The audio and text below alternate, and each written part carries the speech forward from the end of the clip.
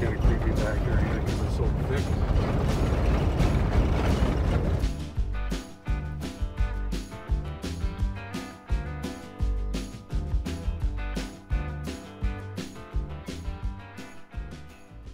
Well, Marty, what do you think? Is this a good spot to pan for gold or not?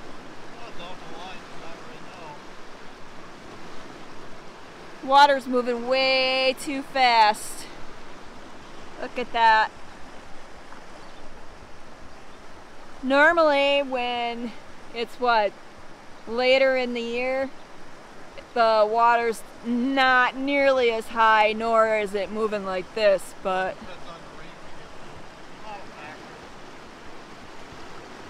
we got a lot of rain so far this spring. If we were to do any kind of panning for gold today in this stream, I'm thinking we might drown. So, not a good idea. We're gonna have to find a different spot. Bummer. I thought this was gonna be the one. See, if you look here, it looks like a quartz vein, and normally you find gold where there's quartz veins, so that's why we thought this would be the ideal location to do panning. But as I said before, that water's moving way too fast. You get carried away in an instant if you went in.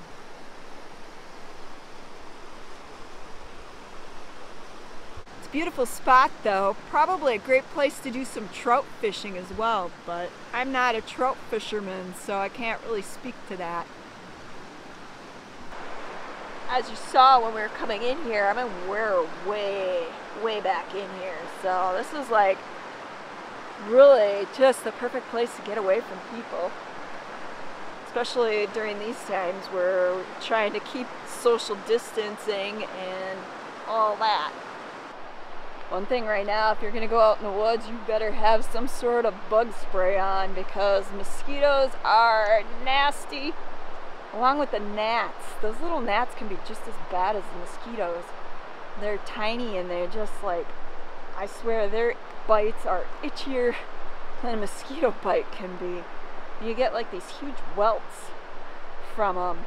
Not to mention the ticks. As I mentioned previously in other videos, this year we're probably going to see a bumper crop of ticks, and already we have seen quite a few just on our dogs from being just in our yard. So you imagine how many ticks are hanging out here in the woods just waiting to grab a hold of you.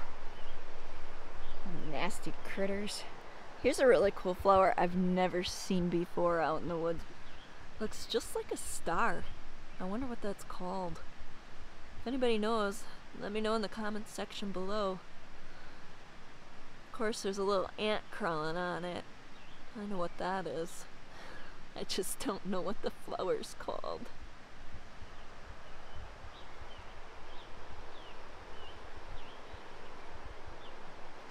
Oh, there's Marty. He's probably getting bitten up like crazy over there.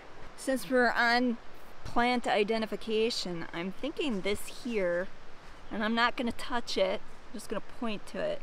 But I'm thinking this might be poison oak. As they always say, leaves of three beware, and it has a similar shape as the oak tree, which happens to be right in front of us there. And I guess, supposedly, you find what poison oak oftentimes by oak trees, so I don't know. I'm calling it poison oak. If somebody else knows differently, let me know in the comments section below. I'm sure somebody smart is gonna say, well, there's one way you could find out, but I know better. I'm not touching it. I'm not gonna be the experiment, so I'm just guessing. I'm just guessing. Here's something really nasty that if you ever see this in your yard, you definitely want to take measures to prevent these caterpillars from spreading.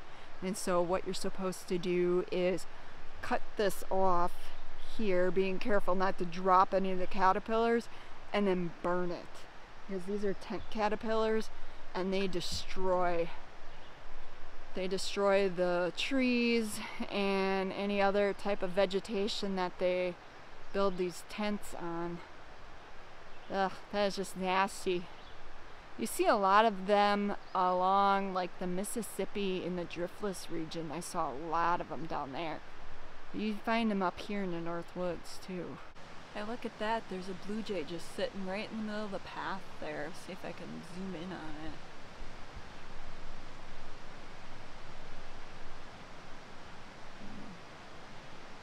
There he is. Just hanging out. Doesn't know I'm here.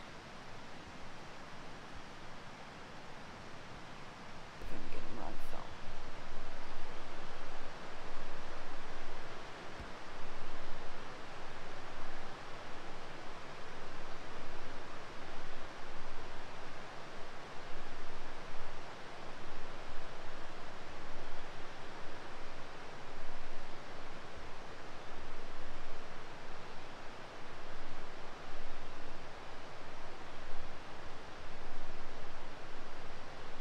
Wonder if he's hurt?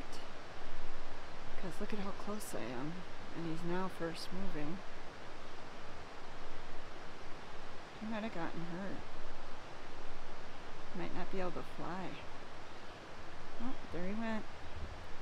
Guess that blows that theory. He can fly just fine.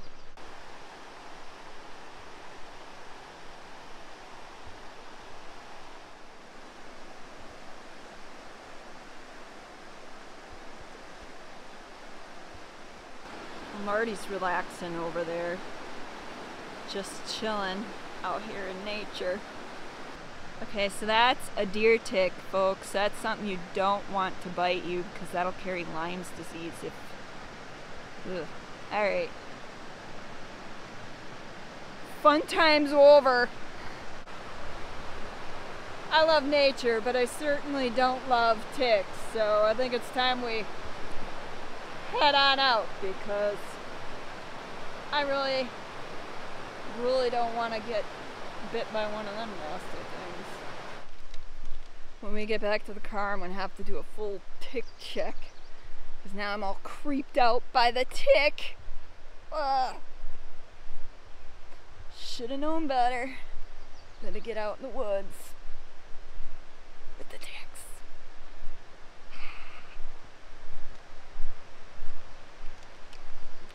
Marty's defense against the ticks. He's wearing a towel over his head. I put on the DEET before we walked out here, so I'm not quite as concerned, but he didn't. And so he had a tick on him. And where there's one, there's more. When it comes to them nasty things, I am not a fan.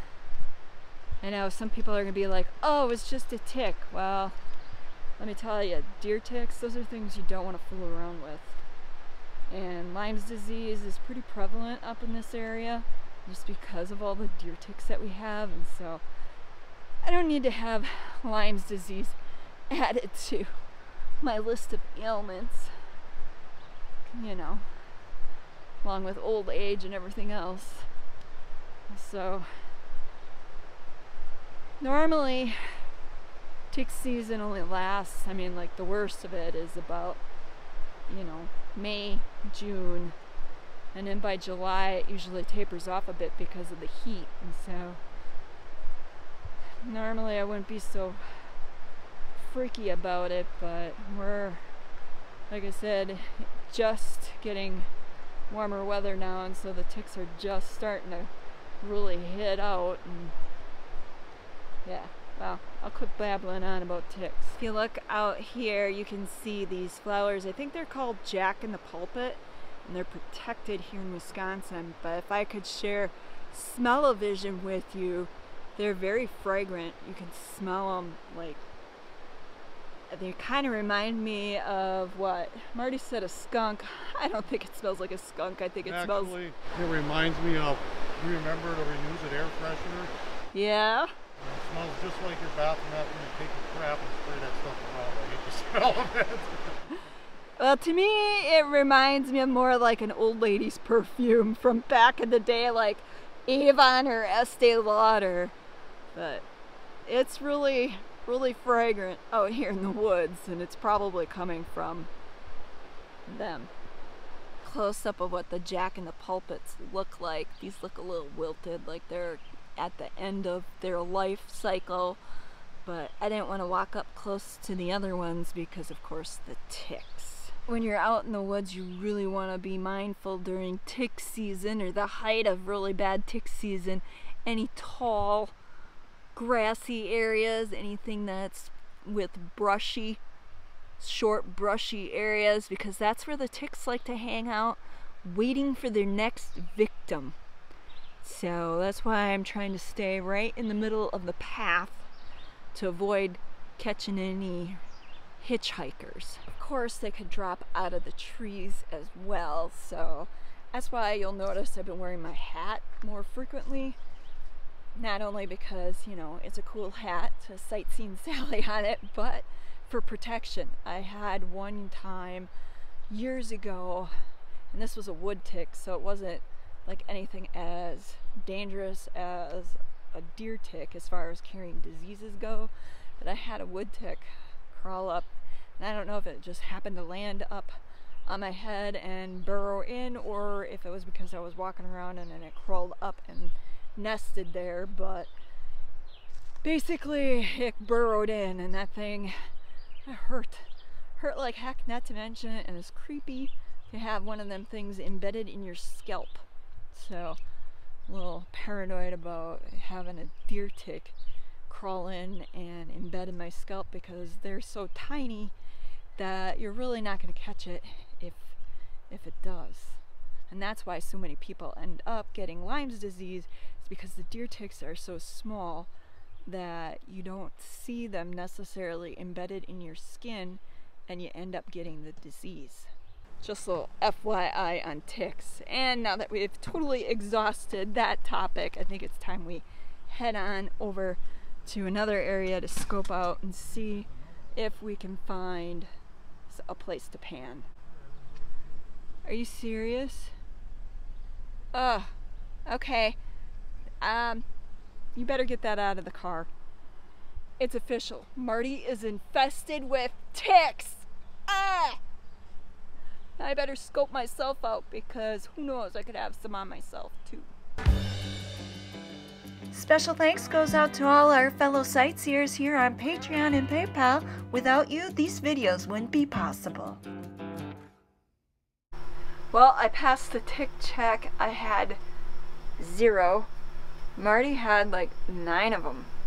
I don't know what the difference was, other than I had read somewhere, and I don't know if this is true or not, that coconut oil is a tick repellent, and I use coconut oil every day on my skin. So I don't know, is that the reason? Or is it because I sprayed myself with DEET right before we walked in there? Who knows? Something to test out though in the future.